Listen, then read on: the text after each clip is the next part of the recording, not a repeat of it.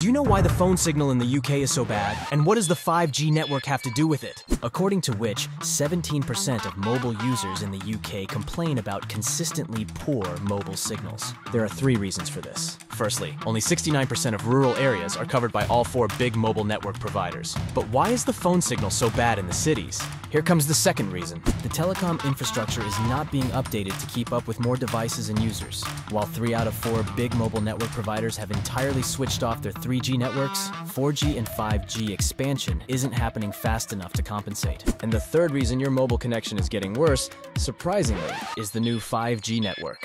The thing is, 4G and 5G signals operate differently than the old 3G signals, and they travel worse in modern buildings. The new energy-efficient materials used in modern buildings effectively block outdoor signals. Besides that, rolling out 5G is harder in the UK, because no landowner wants to see a 50-meter tall mast installed anywhere near their property. Follow for more urban facts.